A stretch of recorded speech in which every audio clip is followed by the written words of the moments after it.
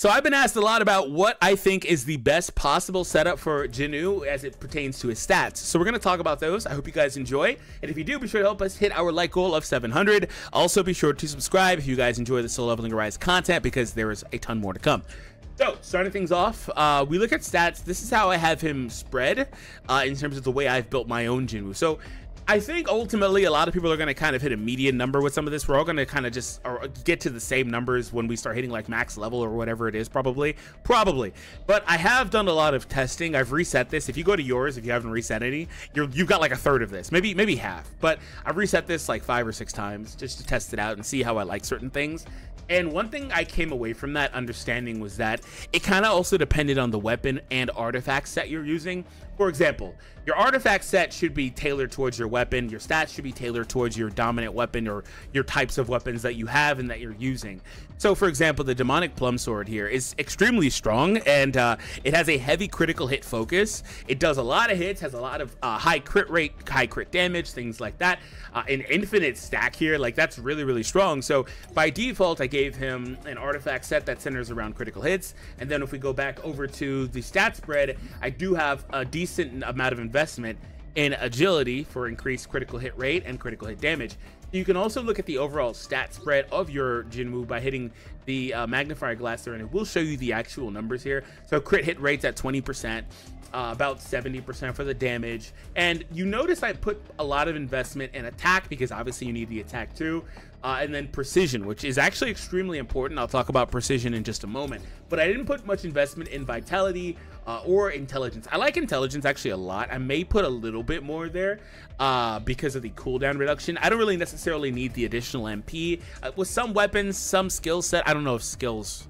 I know weapons do. Actually, yeah, I guess I should say that skills do too. With some setups, the point is that you may actually be more draining on your MP, but MP is such an easy resource to get back mid-combat. Like, it's not hard at all. It just passively comes back extremely easily and fast. Boys up, thank you for the subscription. So if you guys aren't subscribed, you know what to do. Get that little guy running across the screen. So anyway, you know, I didn't really focus on that too much. And defense is an interesting one, because obviously normally you would want to improve your defense, but Jin Woo is so fast, he does a lot of hits, well, depending on your weapons, once again, that I didn't really focus on that. Also because this game has the extreme evasion shadow step thing, to where you could just be completely invulnerable to damage, basically. Also, there are other avenues if you need defense, like support characters that you could run with you to give you shields or extra defensive abilities, like things like that. So I really didn't think about focus on this too much. And there are also other weapons that could give you shields, and there's a sword that does a counter. So like, there's a lot of playability as it pertains to defense, so I didn't focus on it too much. Now again, I invested the most currently in perception. So perception is really interesting. Enhances your perception stat to increase your precision. As your precision increases, your minimum damage dealt to enemies also increases.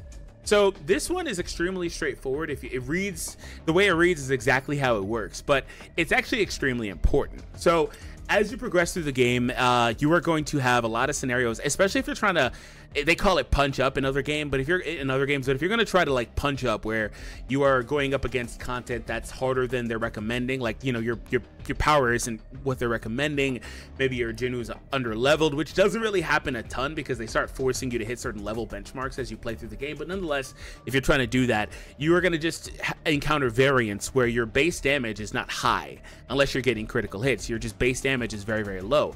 So perception is going to help with that. There are also going to be bosses or enemies that are going to have higher defense numbers to offset the overall flat attack increase that you get. So you don't want to just focus on attack. You don't want to just focus on critical hits. You need to bring the medium number up higher. So those ones, and you can have, so those ones can just do their job reliably, and you can have more consistent damage output throughout the match. I stumbled across a YouTuber that did a similar idea to this video. I honestly don't remember the name. It was last night, late last night, but I will post their video or channel down below. And if I forget, please let me know, because I want to really make sure that you guys go check that YouTuber out, because they did a similar video and they had the same idea that perception is extremely important, or precision perception is extremely important. But they came up with something I didn't actually even think about, which I probably will cover in a separate video a little bit more in detail. It's not the most crazy thing, but when it comes down to weapons, remember I talked about how weapons, the playstyle of the weapon, and also the passives and stuff kind of dictates how you should probably build your Jin Woo, whether it's with the stat spread or with the artifact set, things like that. And then also some weapons are slower, some weapons hit more, blah, blah, blah. There's a lot of things that you have to consider when you're trying to build him. And obviously all those things would apply to every single weapon in the game. But when you, actually, let me get out of here. But when you go to some of the other weapons that you're probably ignoring, there is something interesting that happens there. The game just decided to, okay, I thought it crashed on me. There is something interesting that happens there. So we're gonna go into the weapons page. And these are all Jinwoo's weapons. So when we take a weapon like, okay, so I've been salvaging them. So basically don't just willy-nilly salvage them. So when you take these, as you improve them here, the precision stat starts to go up and up and up. They get better stat spreads across the board, so they get much stronger. Now, obviously, we know when you enhance any weapon in the game this way, advance them, they will all get stronger, better stats, blah, blah, blah. Also, the added incentive is to not just drop them because there's an event going. But as you see, they start improving the precision stat specifically a lot. Now, it's really hard to do this with higher rarity weapons. But these rare ones, if you have a main like SSR weapon and a rare weapon as your secondary one with a number of extra advances or limit breaks in them to raise your base precision up, that could actually be a sneaky strong way to use JINWOO and also improve his base damage. Now, obviously, if you're somebody like me that has a couple SSR weapons, you may or may not want to do that. And obviously, if you have dupes in higher rarity weapons, that will also be a factor that matters. In fact, we can put some in this sword here that I was probably not planning on using, but we can just do that now. I also would like to mention that these SR weapons, I would also not just get rid of these and only worry about SSR, particularly as the game is brand new. If you can get limit breaks in some of these weapons as well, then you could be in an interesting situation where these weapons are really, really strong. See, the precision here is at 1200, so we'll actually just try that one now. To where I was gonna say you can be in a position where these weapons are really strong. Also, this is another thing. Like, this weapon would be a nice weapon to use versus Egress, I believe, because that boss is a light boss. So like having type advantage also is a matter. So like if you don't have a bunch of weapons with type advantage that are SSR, which is probably unlikely for a new game, new players, then you probably want to consider that too. So we're going to come back here. His base precision as he's currently set up is 90.24. And if I go ahead and drop the grimoire here, but we put that sword we just did, which had 1200, that number should climb. The rest of the stats may suffer in some way. I'm not really going to look at that all too much, but that number specifically should climb. And it's now at 95. That is a massive jump. That's a massive jump. 5% increase just by changing the weapon, and the weapon's not even leveled up, so obviously we have more room for growth with the rest of the stats if I were to improve this weapon further based like just how it is. So do not sleep on your weapons. Do not sleep on setups for JINWOO. And also, again, the artifacts are going to help me with criticals, blah, blah, blah. There's a lot of stuff that kind of goes into it. Now, that's basically the general thing. So, like, if you ask me what I think the best spread is and how I would like to break these down in terms of least to most important, I think no matter what build you have, precision or perception is the most important stat on this entire page. Now, again, they're all designed to work in harmony, right? They're all designed to work in harmony, obviously. Attack, it's not, you know, crits aren't going to work as great without attack, but attack is also not going to work as great without precision, and precision doesn't work as great without the other two. They're all designed to work in harmony, but I think those are the three main stats, with precision being the most important. And then attack and critical, the choice is between which weapon you're using next.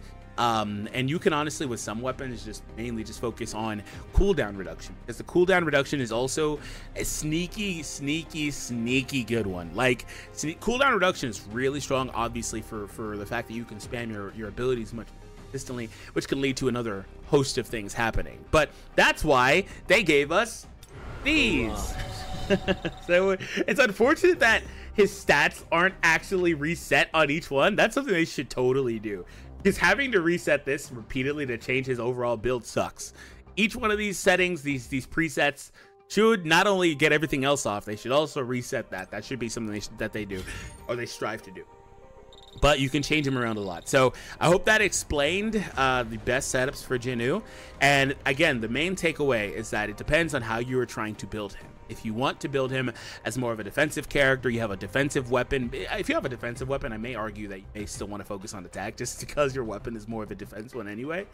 But you could try to make him the supreme tank. I think the game plays in a way that you wouldn't want to do that though, because it likes dropping those stupid requirements. Oh, win in X number of seconds, blah, blah, blah, blah, stuff like that, right? So anyways, guys, my name is D-Free. I hope you guys enjoyed the Solo Leveling Rise video, and if you want to see more guides, please recommend some topics to cover down below in the description, or the comments, excuse me. Speaking of the description, if I haven't already, please let me remind me to post that other YouTuber's channel in the description, because I thought he offered some great insight in that video, and we're all just trying to learn right now how to play this game. So thank you for tuning in.